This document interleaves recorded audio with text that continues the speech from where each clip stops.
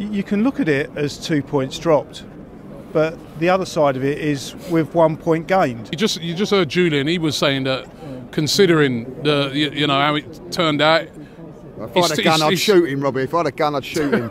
Well, what the point he's making is don't turn around and turn around and go, oh, it's 1 point gained. Let's say it as it is. It's 2 points dropped. You're at home. Or let's say how we're saying it now. As Man United fans turning around and saying, or are we turning around and going after they drew with Leeds? Oh, that's a point gained. Because I certainly weren't. I was saying that's 2 points dropped from Leeds. So why should we turn around and go, oh, it's 2 points dropped for everybody else? Oh, but it's a point gained for us. It's not.